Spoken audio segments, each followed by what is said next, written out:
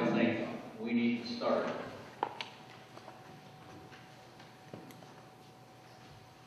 What percentage of people do you think attend church in the Shenandoah Valley? What's your guess? 30. Well, it's about 17 or 18%.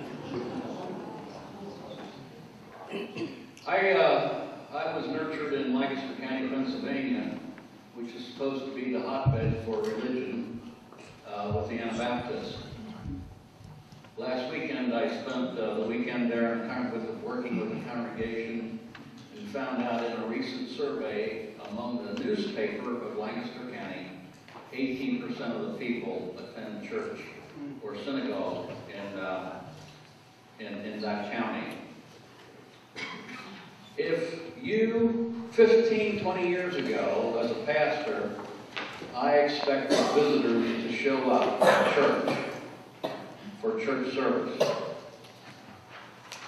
Pastoring today, you cannot expect to grow your church with people coming to visit you. Today, we are called to be a missional church, and that is to turn ourselves outward and get out in the community and do our evangelism out there, and then get them. So I'll begin with a story.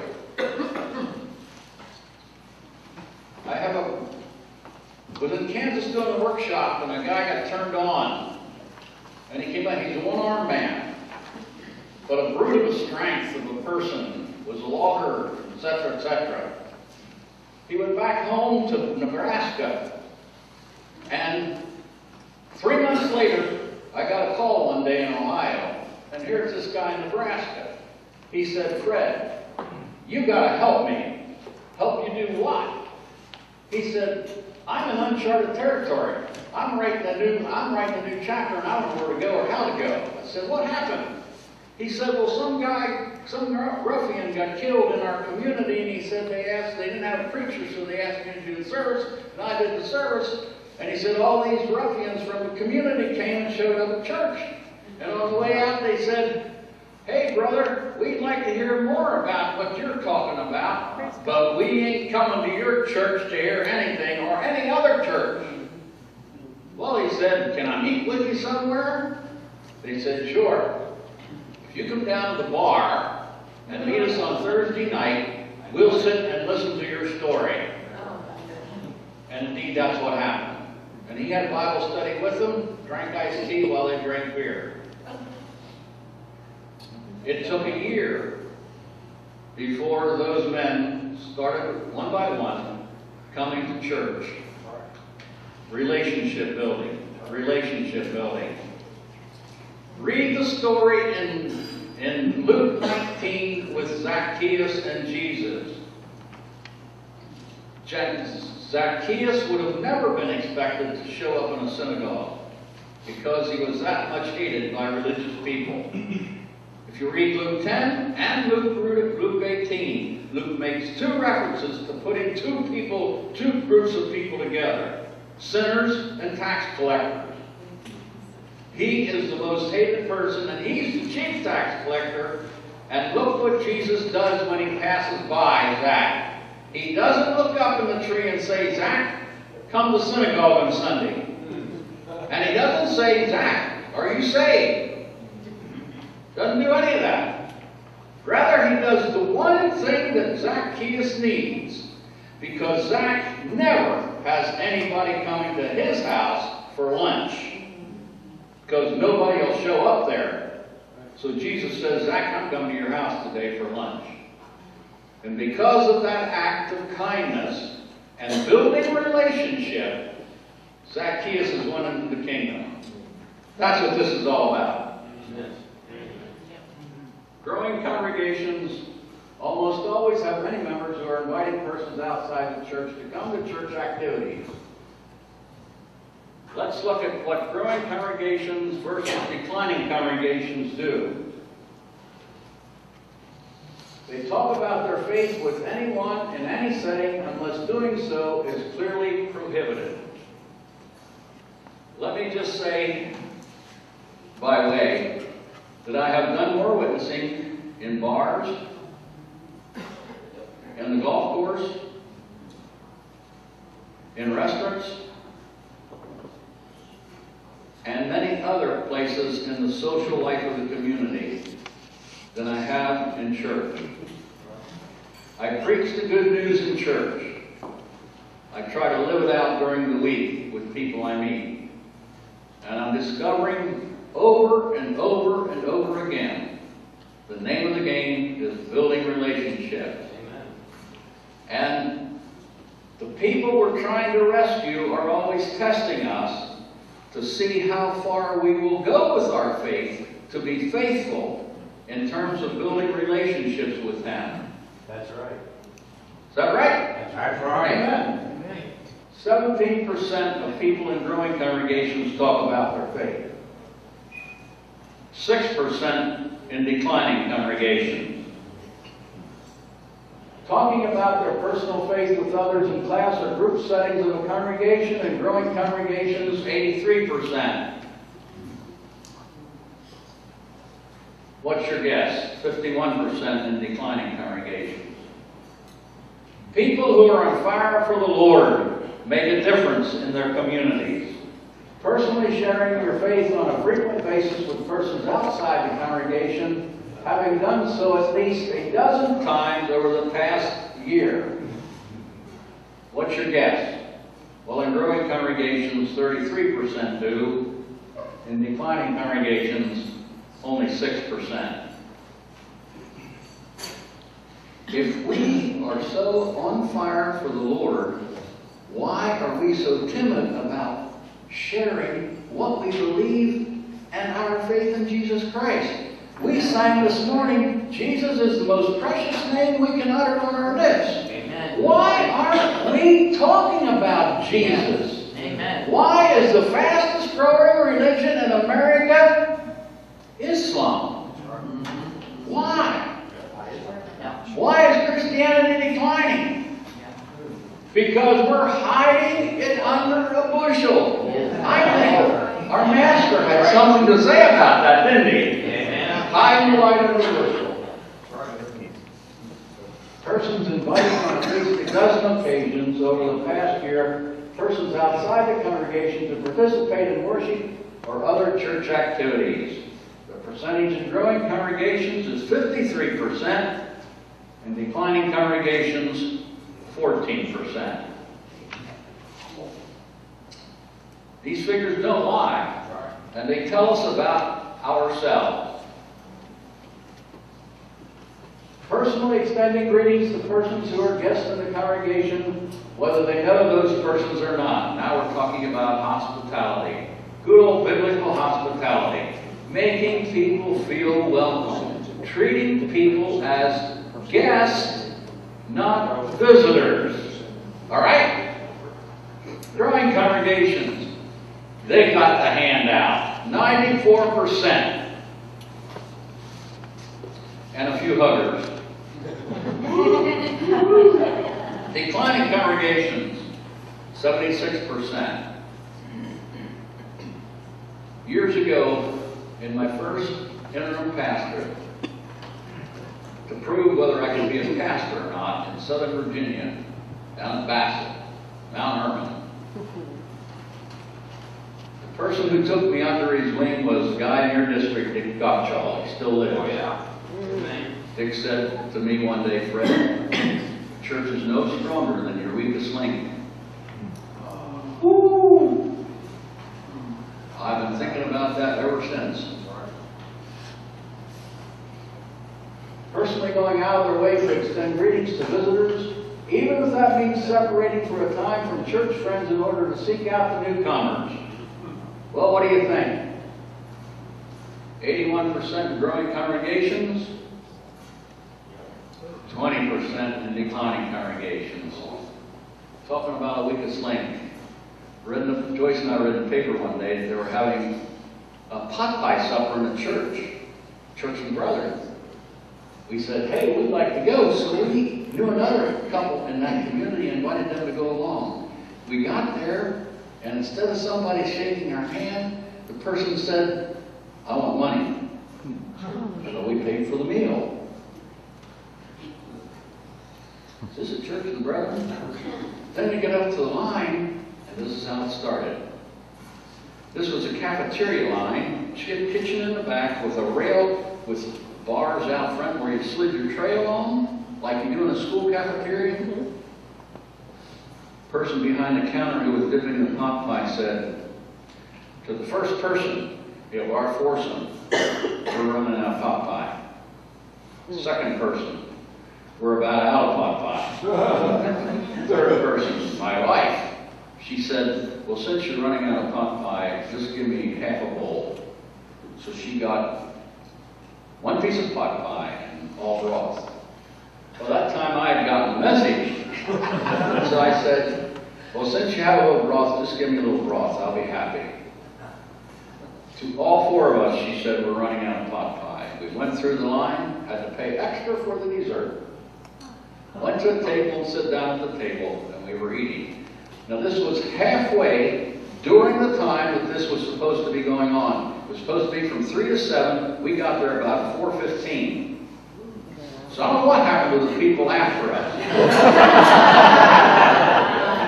What I do know is that no sooner we sat down and started to eat, and I discovered this afterward when I learned to know who this person was. A person from the congregation walked up, looked at us, and looked straight at me and said, "You hogs are eating it all." What? Yeah. That's honest. You hogs are eating it all. To this day, I don't know whether he was serious or kidding. All I know is I can feel the blood going up.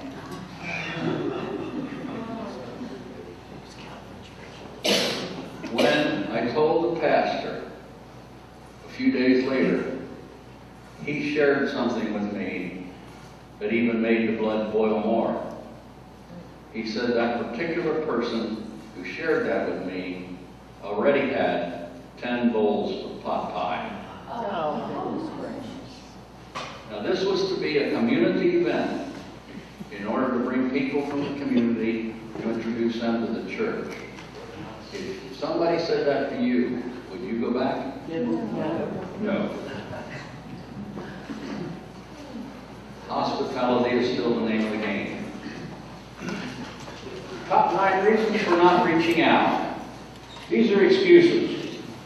I'm afraid I'll look foolish if I talk about my faith. I don't have friends who aren't already members of a church. Worked with a church in Indiana at a board meeting, and they said they wanted to grow. At least that's what the pastor told me. But when I got there and met with the church board, we were in a session, and I asked a question and said, when's the last time you had a visitor? And one precious soul spoke up and said, who said we want visitors? And then went on to say, we're pretty satisfied the way we are. Over one. Over one.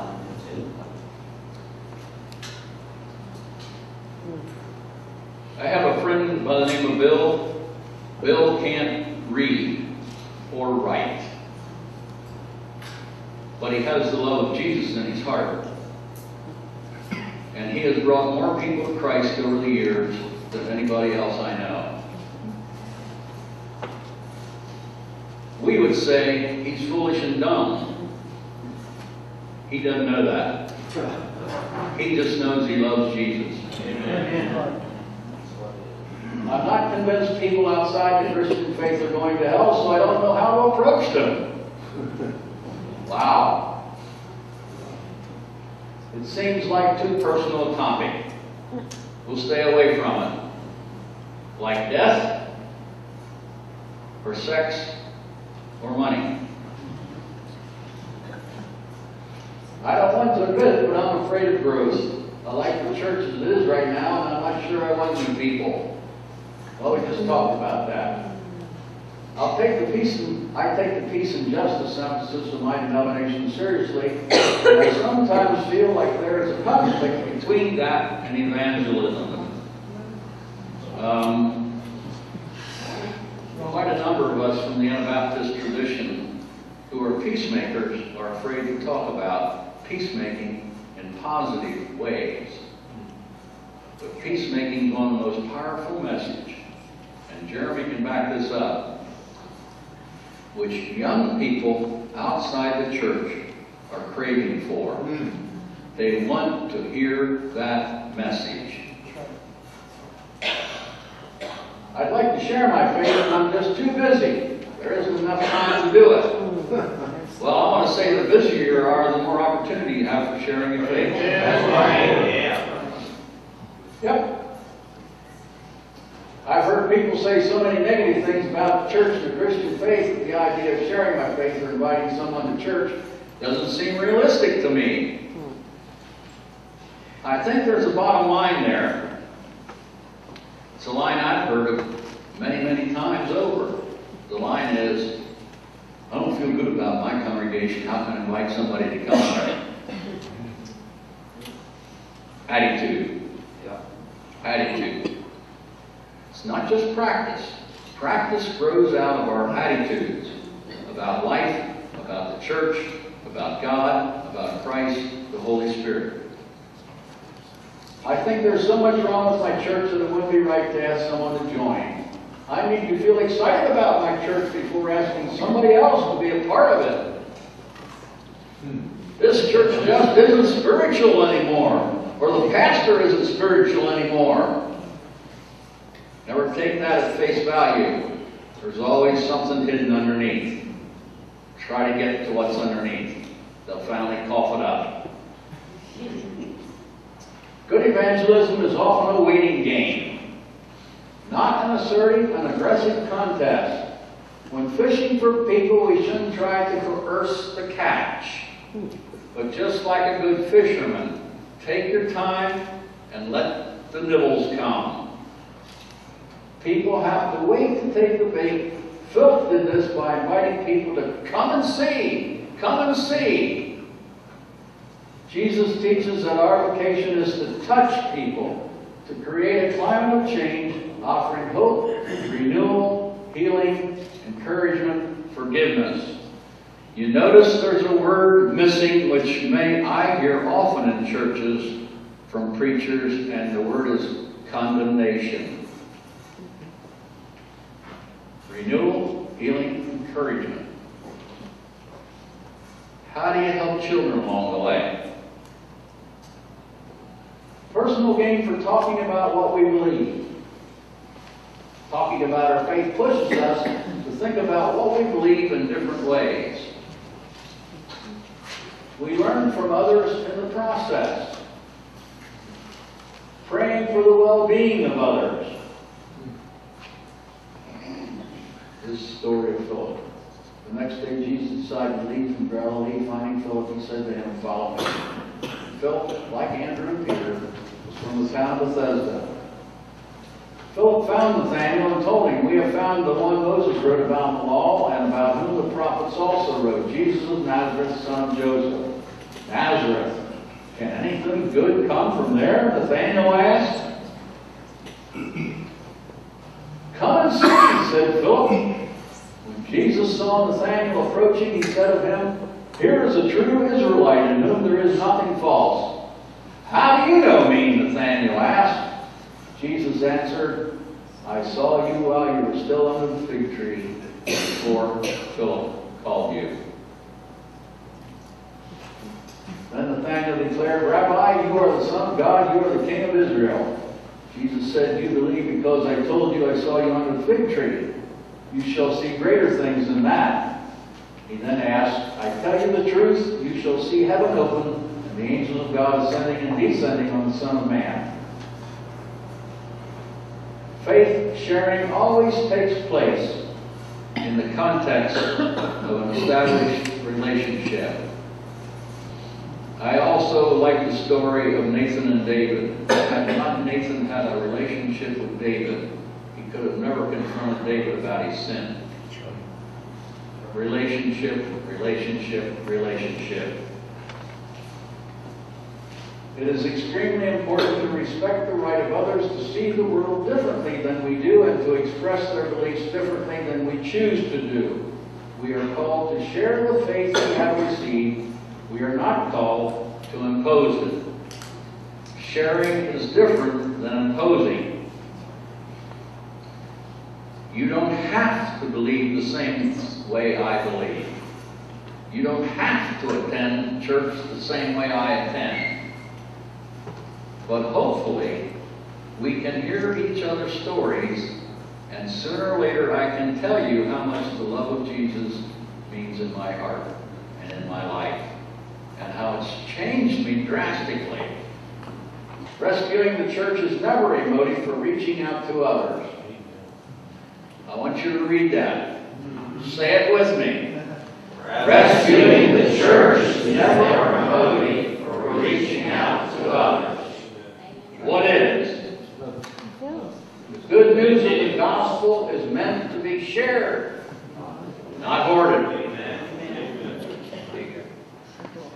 I like that picture. We can comfortably relate our faith to Christ and others and invite others into that life of the church through a process that includes these. Number one, forming meaningful relationships with others and broadening our circle of friends. Listening to others and understanding their needs. Listening. Caring. Both in our words and actions. Telling in our own words how Christ and the church have made a difference in our lives. Key word there is in our own words, not in the words prescribed for us by someone else. What's in here? What's in here? And can you tell it? And it doesn't have to sound good to you. If it's genuine and from the heart, it will be communicated. Amen. Inviting others into the life of the, we can comfortably relate our faith to Christ and others, invite others into the life of the church through a process that includes inviting others into the life of the congregation, extending meaningful hospitality that truly integrates new people into the congregation, recognizing that it is Christ who saves and that we must respect where others are in openness to Christ and the church. We are not the saviors. And we are not the convictors. If you read the New Testament, who's the convictor? Holy Spirit. Understanding people outside the church. Pretty much an eye-opener. People who identify with the Christian faith. These are from the Gallup polls, Pew Forum, Barna Organization, and Christian Communities Research. People who identify with Christian faith, 78% of the nation say they do. People who identify with a different faith, 9%. No faith, 13%. Atheist people who believe in reincarnation, the unifying force, or the ability of positive thinking. They do believe something. They just don't believe in what we believe. But 50%. Can you believe that? People who claim to be a church or synagogue member, 63%. Yet we said only 18% attend church or synagogue. People who say they're in a church on a typical Sunday, that's wrong. That's what they say. Right through. People who say they pray several times a week, 80 to 95%. In our time, the primary difficulty isn't how people feel about God, it's about how people feel about the church. Many who become affiliated with the church say they did so because they think of religious people as hypocritical or judgmental because religious organizations focus too much on rules and because religious leaders are too focused on power and money. And if you read Varna's research, that's pretty clear. Young people between the ages of 19 and 26, almost 90% say they feel the church is too judgmental. List persons who would be encountered negatively in the church. Well, you have your own list. And you probably want to trade them with some other pastor. 19 through 35, 68%. Local church is too much like an institution or a bureaucracy. How about 19 through 35 members? 61%. Wow. How about members 36 and over? Well, they're pretty much in the system and they're the ones running the church, so they don't believe the church is too much like a bureaucracy. You can be a good Christian even though you don't belong to a local church. 86%. That's a high percentage. We have our work cut out for us, don't we?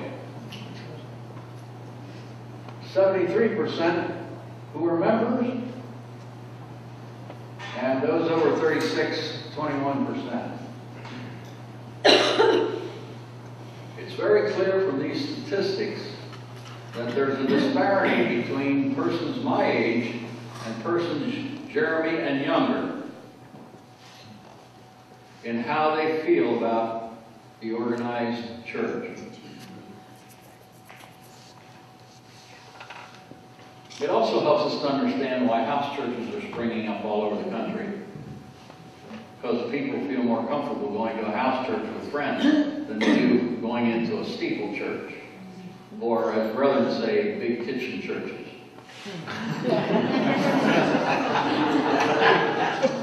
Understanding religious language. We often use that term. What does it mean? Made whole. It's easy for me to talk with people about how are you feeling? How are you really feeling? Do you feel like a whole person?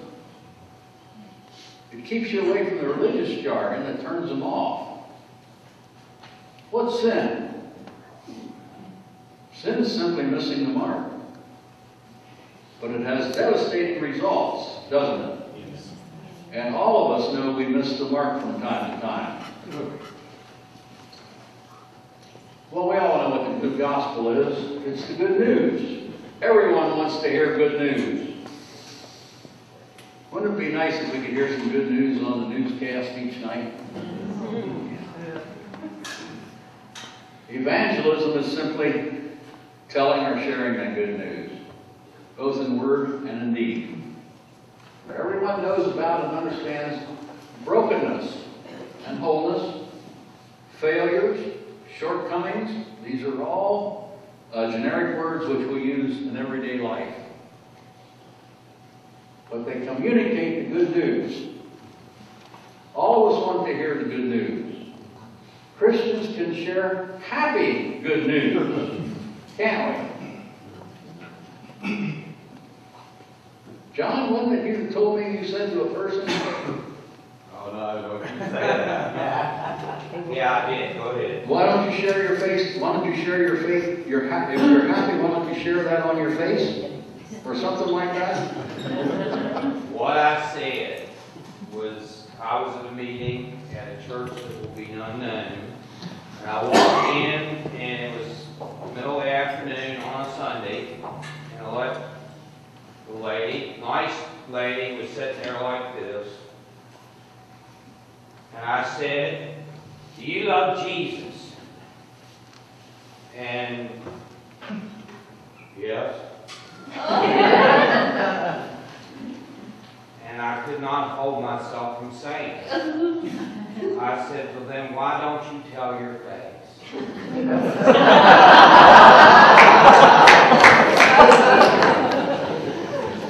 And you might think, well, that was cold and bold. After we got engaged in the session and through the process, her total demeanor changed and she became vibrant, joyful, and engaged in conversations, and she came up there and told me, this was the most fun I've had in church in decades. I said, well then, maybe that's what we need to do.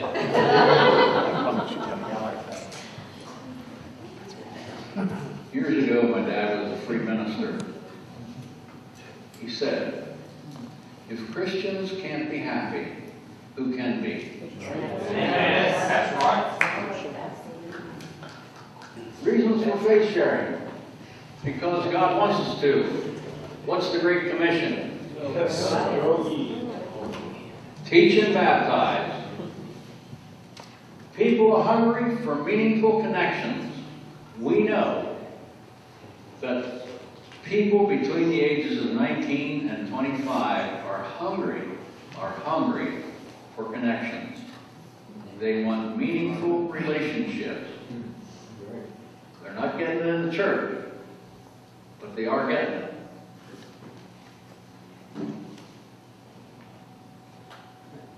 How many of you have grandchildren that are texting all the time? Why do you think they're doing that? Be in a relationship. All ages need opportunities to grow their faith. Doesn't matter how young or how old. People need opportunities to work for peace and justice. People need a faith community to help them through their difficult times. And by the way, it's through the difficult times that the church can often be the catalyst which brings people to the life of faith in Christ. Because when people are hurting, that's when they most receive reaching out, caring, and sharing. Jesus commanded us to reach out and to make disciples.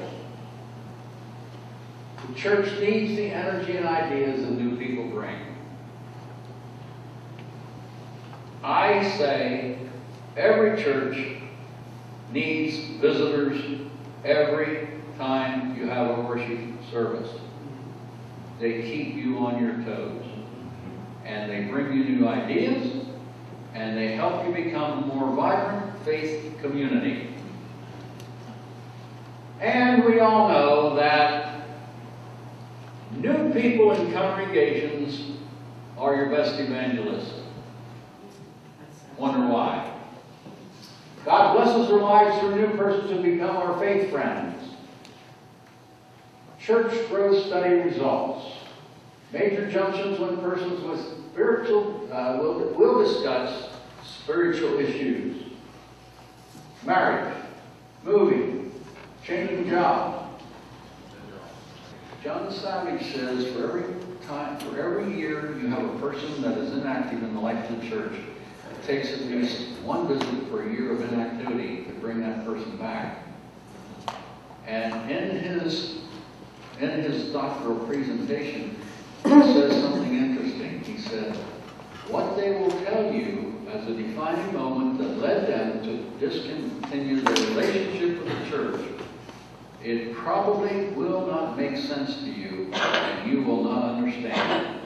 Never put it down and say, oh, well, you shouldn't feel that way. Because that's exactly how they feel. Rather, affirm their feeling and keep on listening to try to pull out more. Tell me more about it. What do you think about it? How did you learn to? Finish the sentence. How would you describe? Other open-ended questions based on what persons have said. What kind of experience did you have in the church you grew up in? What caused you to drop out of church involvement? What happened that caused you to feel negative about the church and the Christian faith? What made you doubt the existence of God? You shared that you felt God's presence more in the natural world than in any church service. That's why I go hunting on Sunday, because I experience God out in the woods. How would you describe the experience you've had of God's presence in the natural world? Draw them out. Yes, sir. And when you learn what makes them tick, you'll say to yourself, well, that's what makes me tick when I go to church. And then share with them what makes you come alive in a worship service. You shared the song, Jesus Loves Me, seems to embody the most important things about your faith. How would you describe those things? Effective evangelism means holding in tension these two things. The sincere desire to help others in the name of Jesus, and the sincere desire to let people know what Christ and the church can mean for their lives.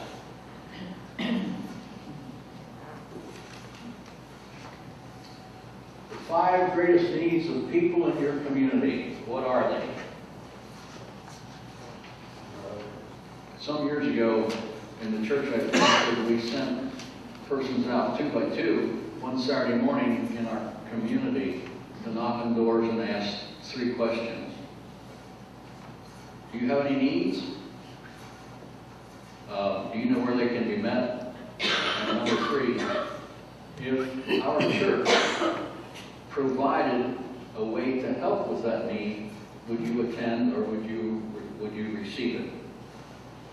And we came up with all kinds of ministries to our community because of those 3 questions. Parenting, divorce, grief loss, stress, preschool parenting, empty nesters, simple life promotion, media impact, financial planning, film production, teenage sexuality, teenage spirituality, teenage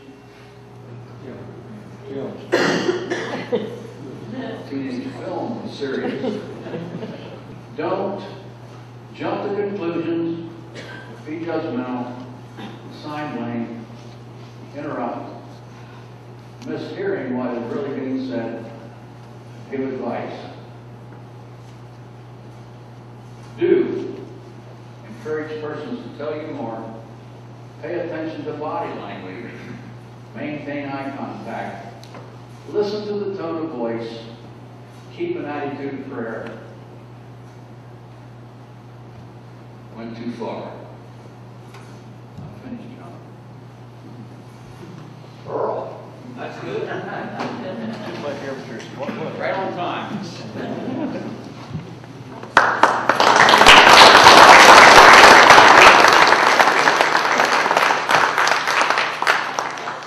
Not only a good friend, but one who has the passion and love for Jesus Christ. Can you see it, Fred? Can you see it in my brother? I love you. Thank you.